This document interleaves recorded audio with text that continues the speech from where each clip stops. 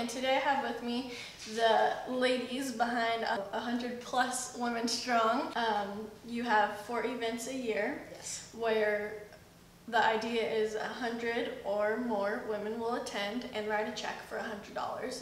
And that obviously adds up to a huge amount. And then at that event that you do 4 times a year, 3 different nonprofits come each time to present about their nonprofit and talk about what they do in the community and how they're helping make Inland Mendocino a better place. And then everyone votes on what nonprofit they want all of the money to go to, correct? Correct. Right, and then they also, everybody that's in attendance gets to nominate a nonprofit for the next event. Mm. And for people who have busy lives, who would like to be on a board, or they'd like to be working in a nonprofit's goal, toward a nonprofit's goals, they can come to this meeting.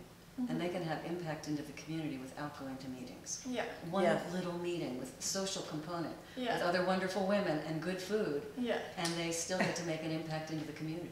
The first gathering will be March 7th at the spectacular Campo Vita Barn in Hopland, courtesy of Anna and Gary and their generous family. Lovely Campo Vita wine will also be served. Other beverages, we have 9 restaurants and caterers locally that are donating soup bites, and Shots is bringing bread. We have Kirk Fuller providing media. We have Emily Matheson taking photos. We'll have about 30 volunteers, everybody in the cute gray t-shirts. It will begin at 5:30. We would encourage you to come a little early if you haven't signed up on the website. And it will be over promptly at 7 p.m. That's our other commitment to families and to working women, is that you come in, you have a snack, you have a glass of wine if you would like, you visit with other women, you hear the 3 presentations, 5 minutes each, 5 minutes for questions, it's 30 minutes. The ballots are tallied and the announcement of the winner is Right given. there.